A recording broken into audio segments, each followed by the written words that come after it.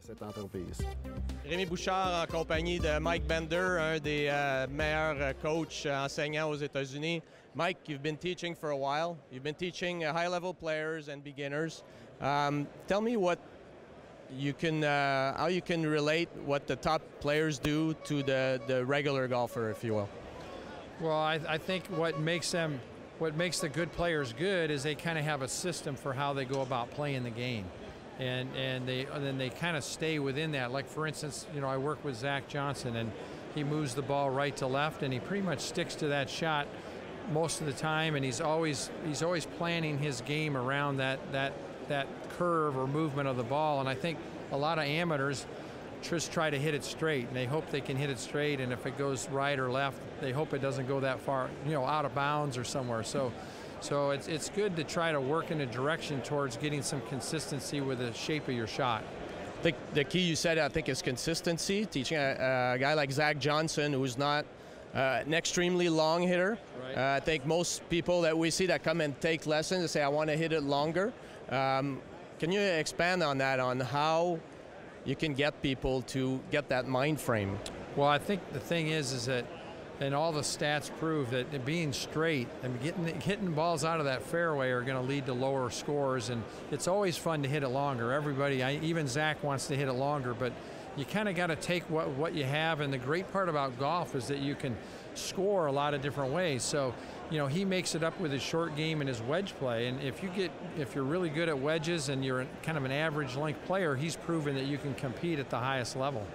And here at the show, you're endorsing some teaching aids that help golfers. What would you say is the biggest flaw you see on most golfers in their swing? Well, I think the thing is nobody has a perfect swing, and we can all get better. And the hardest requirement to golf is having a consistent swing. So it's really worth working on. And so anytime a student, somebody wants to get better and they're going to work on their swing, the hardest thing is we're battling what we feel we're doing and what we're really doing. So by having a training aid or something that produces feedback for you and gives you that feedback to let you know whether or not you're doing the movement right is critical, because we don't have that much time. You know, we're not tour pros. We can't hit balls every day, all day long.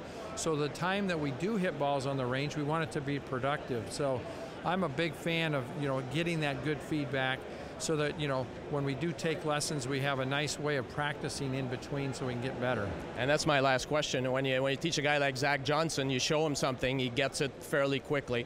When you're teaching a regular golfer, it takes more time. How do you get your students to master? Because when they're on the driving range, there's not that much pressure. Right. There's more balls. They eventually get it. How do you get them to go from the driving range and succeed on the golf course? Well, it's funny you ask, because I just came out with a new book called Golf's 8-Second Secret. And it's all about how to transfer the training or the range play to the golf course. And it really has to do with your routine and what you do, your steps leading into the shot. And we did a lot of research on some of the top players and that have won the most major championships and how they've been able to handle pressure. And there's some things in there that are applicable to any level of golfer. So there's kind of a regret I had. I should have been teaching this first off.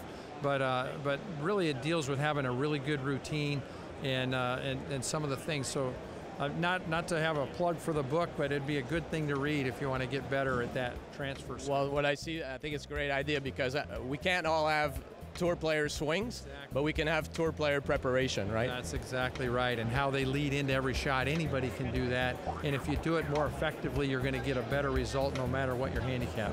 Thanks for your time, Mike. Yeah, thank you.